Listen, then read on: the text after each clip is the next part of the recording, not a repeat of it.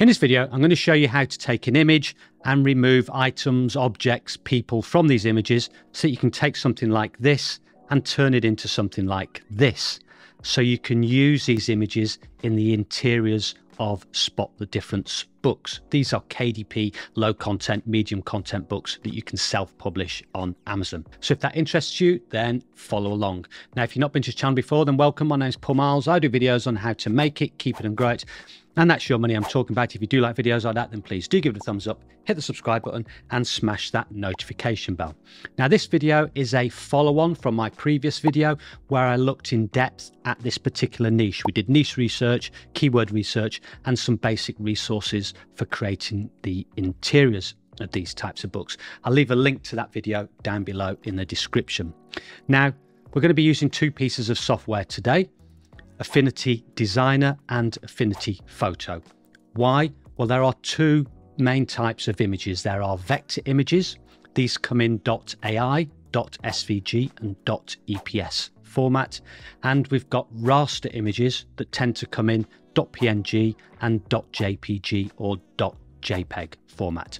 Vector images are very easy to edit.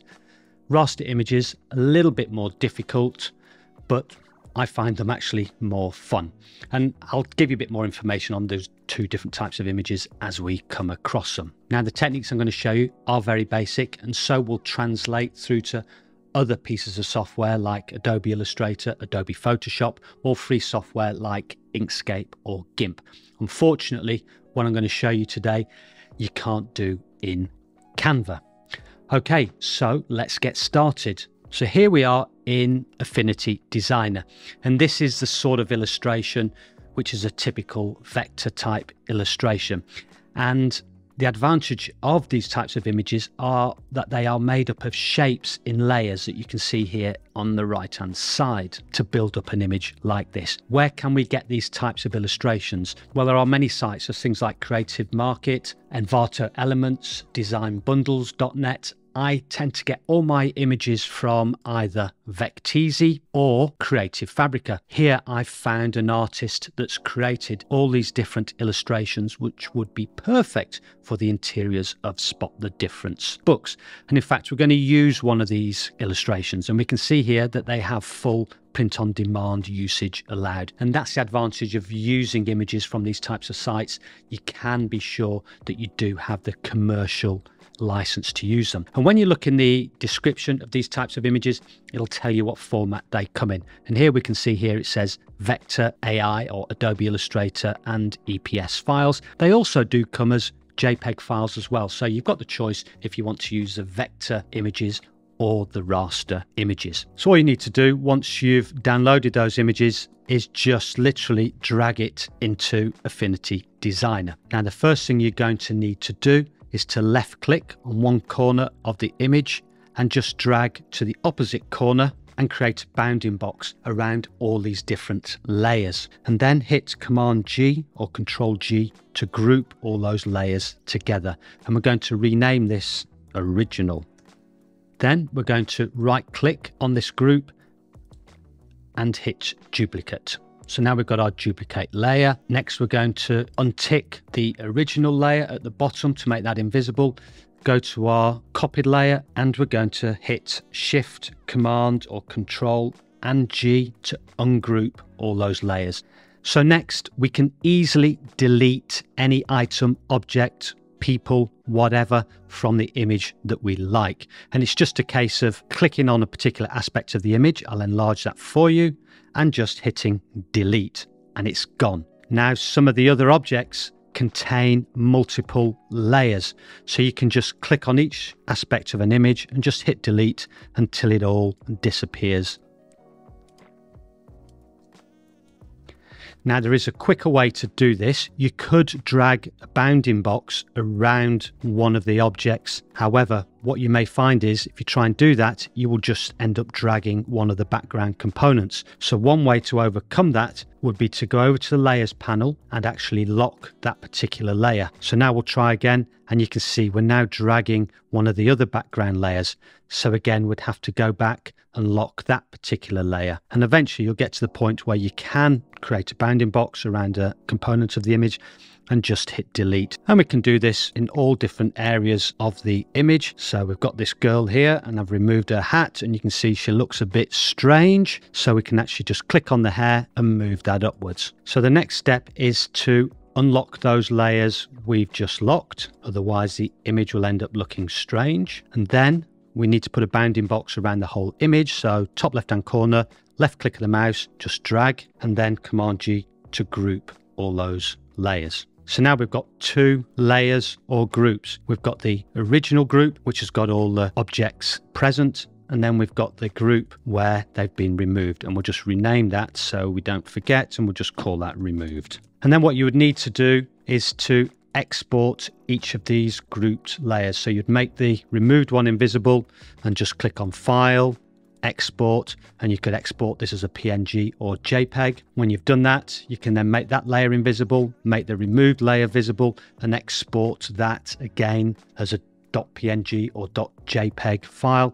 And so now you've got your two images that you can put inside or on the page of a book. What you'd also need to do is create a third image, and this third image would highlight those aspects of the image that you've removed, and this would be used in the solutions of the book. And it's very simple to do this. Left hand side, hit the circle tool on your image, just drag, go to the color box, make sure the fill is invisible, then select the stroke. You can change the color of this, and you can change the width of the stroke. You can see how that varies. And what you can do is just place that over the objects that have been removed, and selecting Option and the left click of the mouse, you can drag identical circles to the other areas that you've removed, like so. And then you can export that as well as a .png or .jpeg file. So you've got the three images that you need. So next we come on to the raster images. And for this, we're going to be using Affinity Photo. So the difference between a raster image and a vector image is that a raster image is made up of pixels, so that when you enlarge it, it degrades and becomes very pixelated. So we haven't got all those different layers that we can easily delete. Now, the two tools that we're going to be using are the in-painting brush tool and the clone brush tool. So we're going to enlarge this, and we're going to pick an item to delete. So we click on the in-painting brush tool, and what we can do is just paint over an object. In this case, it's a person, and you can see it automatically disappears. However, the image is not perfect because you can see here some of the lines don't match up. So now we can go to the clone tool, and what this does, if you hold down the Option key, you can see that little plus sign and choose a part of the image to copy. So something like there, and then move the clone tool across, and if you click, it will just copy parts of the image like so. And as you can see, it fixes that area. Now we'll go to this area at the top here. Again, hold down Option, select an area, move across, and just click, or you can paint across. Now you may find, oh, that doesn't look quite right, so you can easily just sample a different area, and again just go across. And then when you zoom out, you can see it's barely discernible where the object has been removed. So you can do this with all different aspects of the image. So let's take this window here. We'll click on the in-painting brush tool. It deletes that. It's left some artifacts there. So go to the clone tool, hold down Option or Alt, click on an area. Now you can easily, just with the bracket tool, decrease and increase the size of your tool. Sometimes if it's too big, it will bring in other artifacts. So for this case, we can go smaller, and we can just paint down and remove that line there. And we can do this for any area on the image. We'll take this chimney here. So in painting brush tool, just going to brush over this. It's gone.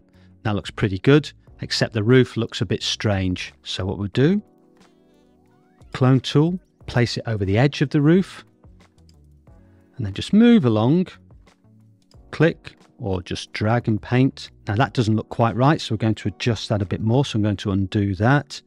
And this time we're going to go over to the left-hand side. I'm going to choose a portion of this roof here.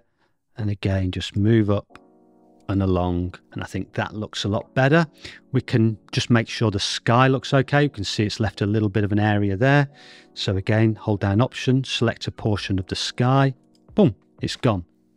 And so you can do that with all the different objects and areas on the image. Let's just do this once more with, say, this statue image here, which is a bit more of a difficult area. Now that looks a bit strange because it's placed a pillar over it. So what you could do is put the tool over it again and see what comes up. Now that does look a bit better. And what we can do is take the clone tool, sample a portion of the unaltered image, and then just go across like so. And we're going to take some of that there, move that up. Same down bottom here. It's got some light areas which I'm going to get rid of. So Option, we'll sample a portion of the darker area and then just move up. We'll sample some of this. There we go. So when you zoom out, it's almost impossible to tell where that statue has been removed. Once these images go into a book, they'll be, quite small. And so it'll be even harder to tell where images have been removed. Now, this is a tool that will take some practice, does require some skill to use. I may have made it look quite easy there, but once you get into the hang of it, experimented with various different images, you'll find some images are easier to edit than others. You'll soon come to terms with how to do these types of edits. And again, in the same way with a vector image, you would export the original image, you would export the image where we've removed the objects, and also do an image where you've drawn the little red circles or blue circles, whatever, around those components that you have removed. Now, if you are new to this whole publishing game, self-publishing on Amazon via the KDP platform, then I do have this book tutorials playlist here where it goes through all the different steps of creating books, publishing them, uploading them to Amazon. Thank you much for your time. It is very much appreciated. Don't forget to hit the subscribe button, and until next time, goodbye.